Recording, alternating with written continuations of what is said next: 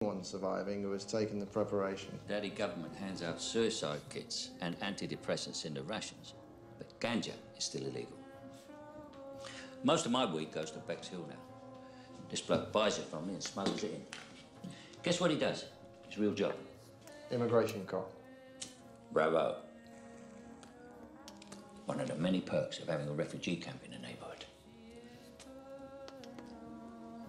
Well, taste that.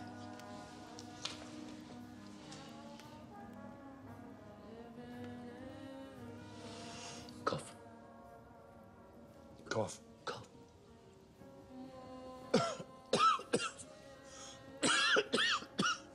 You taste it? Strawberries. This is strawberry cough. So, Human Project is having this dinner, and all the wisest men in the world are there. Human Project? Why do people believe this crap? You know, even if these people existed with these facilities in secret locations, fuck me, that's strong. Even if they discovered the cure for infertility, doesn't matter.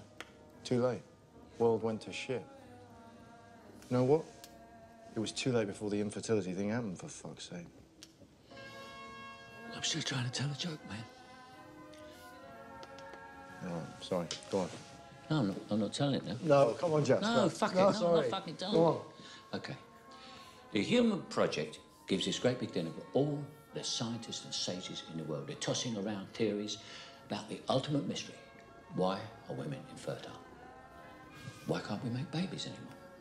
Some of them say it's genetic experiments, gamma rays, pollution, same old, same old. Anyway, in the corner, this Englishman's sitting. He hasn't said a word. He's just tucking into his dinner. So they decide to ask him. They say, well, why do you think we can't make babies anymore? And he looks up at them, and he's chewing on this great big wing. And he says, I haven't the faintest idea, he said. But this stalk is quite tasty, isn't it?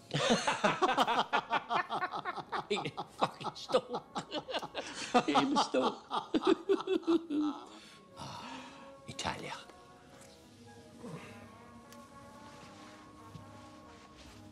You okay, amigo? Yeah,